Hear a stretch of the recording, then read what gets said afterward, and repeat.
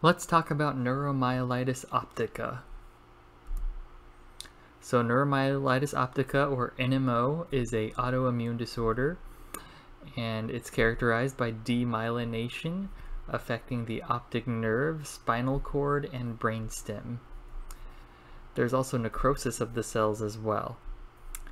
So the characteristic antibody that is associated with this disease that you need to know is a serum aquaporin 4 IgG antibody.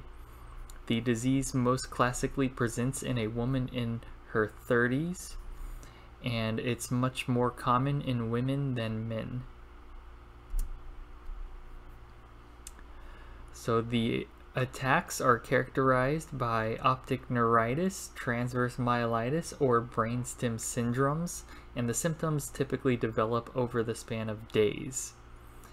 For optic neuritis, it's typically more commonly bilateral in NMO than in multiple sclerosis, and the symptoms can include eye pain that's worsened by movement, decreased visual acuity and decreased color vision, and an afferent pupillary defect may be seen on exam. For the transverse myelitis, depending on the level of the lesion, you may have either paraparesis or quadriparesis. There can be loss of sensation below the level of the lesion, as well as bowel and bladder dysfunction. One thing that may help you differentiate NMO from multiple sclerosis is that these spinal cord lesions commonly involve 3 or more vertebral segments, and these are called longitudinally extensive lesions. The lesions are typically also more complete lesions of the spinal cord compared to multiple sclerosis, which may incompletely affect the level of the spinal cord that the disease is at.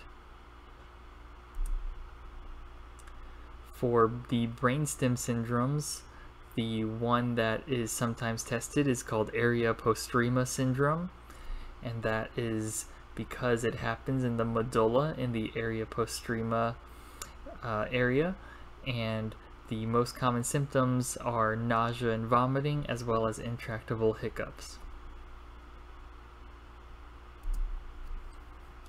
For evaluation, a positive aquaporin 4 IgG in the serum confirms the diagnosis, although with the caveat that a minority of patients can have antibody-negative disease, and these patients will need evaluation for a similar antibody-mediated disease called anti-MOG disease, which can present with similar characteristics. An MRI with and without contrast of the spinal cord, brain, and orbits is typically done at the initial evaluation. This will help you characterize lesion burden. And the without contrast part, you can see any lesions that have happened in the past, as well as sometimes you can see the new lesions. And the with contrast portion, if it is contrast enhancing, will identify the new lesions. So CSF will show pleocytosis and elevated protein if it is done, and the oligoclonal bands, interestingly, are more commonly negative in this disease. Most patients do not have positive oligoclonal bands, whereas it's the opposite in multiple sclerosis. For treatment in acute attacks, these are typically treated with plasmapheresis and/or IV glucocorticoids. The data is kind of sparse. There are also disease-modifying agents for reducing relapses. So eculizumab is one, and it binds C5 to block the formation of the membrane attack complex in the complement pathway. And so because of this, you'll need a meningococcal vaccination.